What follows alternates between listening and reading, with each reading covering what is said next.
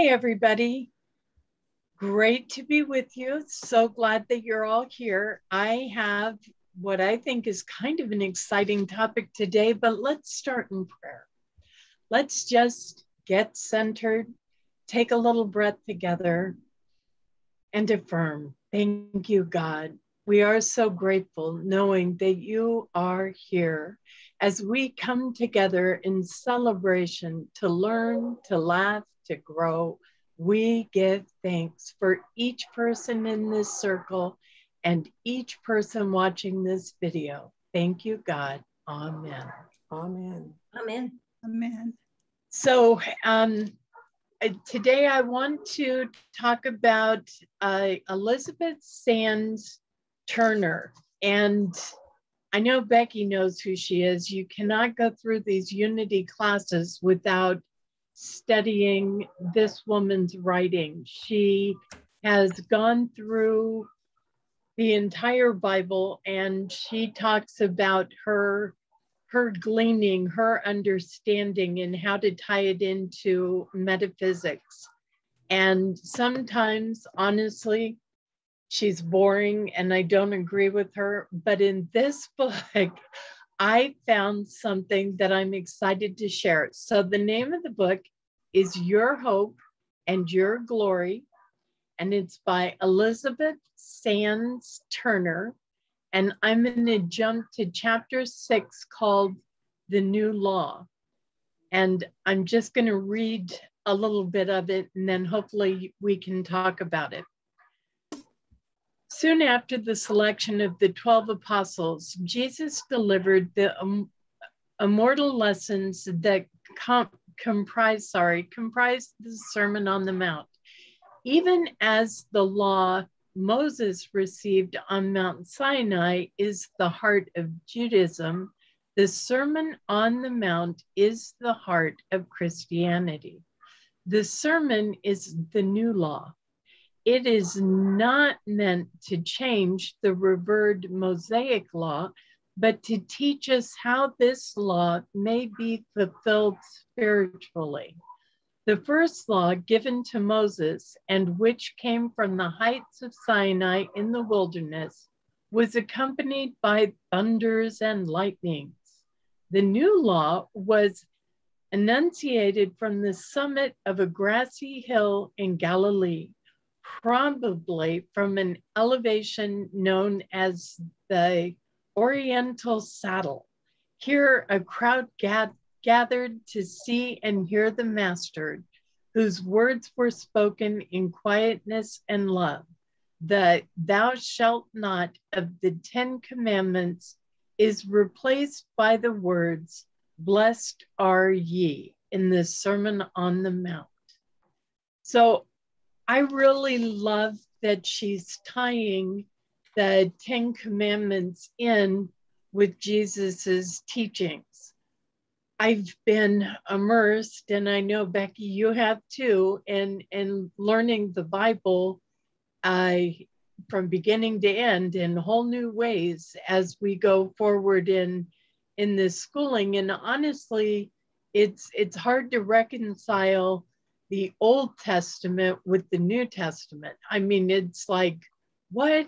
And I love the way that she ties it together, that the commandments don't change, but when we see them through the eyes of blessings and love, right? It's almost like new thought, when instead of beseeching God, I affirm, it changes the way that I pray. And I really loved her points that Jesus didn't take away the 10 Commandments, but he gave us a new way in his new teachings to look at the world through love and blessing. So I thought that was very exciting. I really enjoy a lot of this book, Your New Hope of Glory.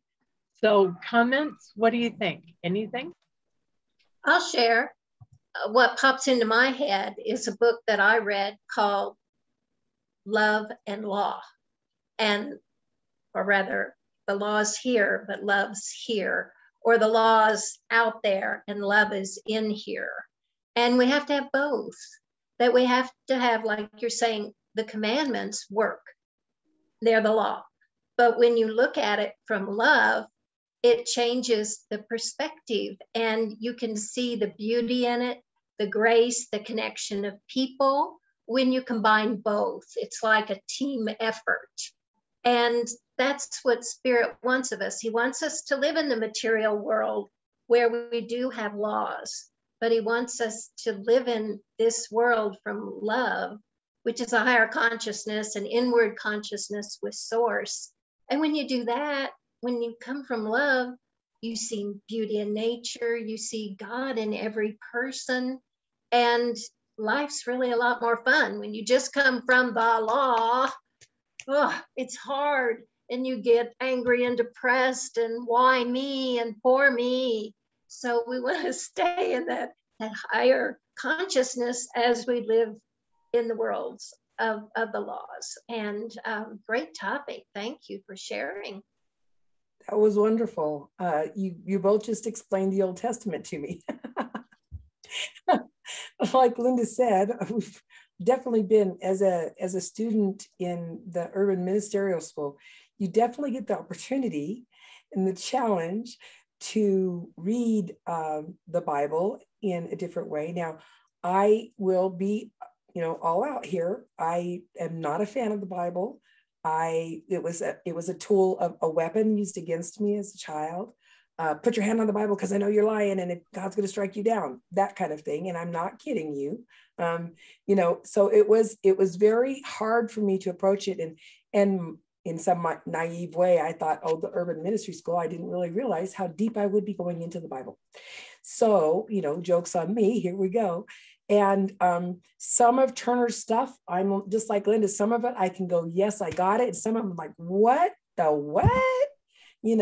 So I can be completely, and it says like, I know it's the same woman, but was she bipolar or something?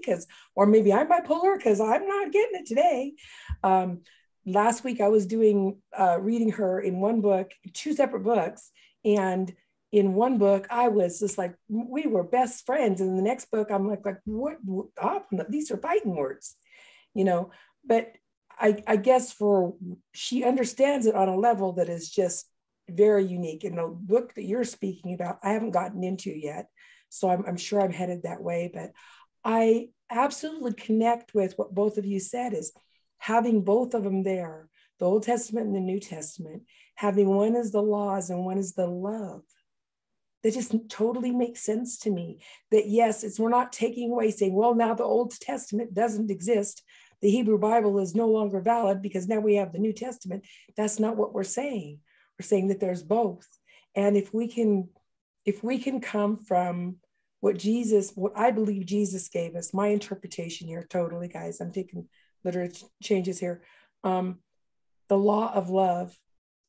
If we can come from that, the things we can conquer, not only in our lives, but in the world, and it's just amazing to me that it's changed the whole way I'm understanding the Bible. And I still have more Bible classes to go, and I'll be doing this for the rest of my life. So, the kids always tell me, you got that Bible open again. Look how thick that Bible is, Grandma. I'm still trying to understand. I'll probably be on my deathbed still trying to understand. I think this is something we're going to study. Once you get into it, you study it forever. And I'm grateful for that. And I know that being who I am, that the more I study something, the more I understand it. And sometimes things change within me still. You know what I mean? I may have one opinion this year, and 5 years from now, I go, this makes more sense now, once I've lived through it, grown through it. So I love the way you guys have said that, and I appreciate that. And I look forward to reading her book as well, her next book. Well, I'll wind this up because I've just gotten a lesson from you all, because I'm not a Bible reader. I probably had to read parts of the Bible when I was in Sunday school. I know I had to learn the 10 Commandments, but I couldn't recite them to you now. So I'm learning a lot. I feel like I'm in class with you girls. What I take from it is it wasn't what was said, but was how Jesus showed us the way. All right. So he was here to show us the way to live and to be happy and to be loving. And I don't know if that's consistent with those 10 commandments, because like I said, I couldn't recite them to you. But what I get from the Bible is what I take from what Jesus was here to teach us. And one of the things I always remember, that when I was at when I first started Unity, the minister said that these are metaphors. This Bible was written how many years ago? He said, if you said right now, I'm really in a pickle, and if somebody 1,000 years from now read that and was literally looking at it like, how in the world did she get in a pickle? So it's metaphorically understanding the Bible. And so if I ever do become a Bible reader, I will be looking at the metaphors and trying to see it in that way. So that's my piece as a student of you three wise women. I think we can learn from you just as much, Kathy. That was perfect. Does anybody have anything else? I'll pray us out if not. Okay, so let's breathe in that love in a few moments with prayer. Father, Mother God, we thank you so much for the time together, for these lovely ladies, and for their openness and their willingness to share your truth with the world. And to know that each person, their experience with this is perfect in their lives. As we grow through our lives and we grow closer to you, as we hope that all of those out there watching are doing the same by growing through their lives and growing closer to you. That's all that we care about. We know that all of your words, whether they're law, love, or a combination of everything, we know that you love us deeply and only want what's best for each and every one of your children. And for that, Father, Mother God, we are so grateful. Thank you, thank you. In Jesus' name, amen. Amen. Thank you for joining us again. We're so glad you're here, and I love the topic. And leave a comment. Let us know if you want to join us. Subscribe, everything. We're getting more subscribers every day. We're really excited that people are leaving comments and that they want to be a part of the conversation. So have a blessed day, and we'll see you again tomorrow. Bye-bye. Bye. Thank you for joining us, and let's stay connected and grow in spirit. We are on Facebook. Search for Unity Church of El Cajon and follow us and like our posts. You can reach us on YouTube at Unity Church of El Cajon. Please subscribe to our channel, watch our videos, and leave comments which can help us improve. We are on the web at unityofelcajon.org. Email or call our church office to receive our weekly newsletters, which lists all of our activities and opportunities to learn and grow together.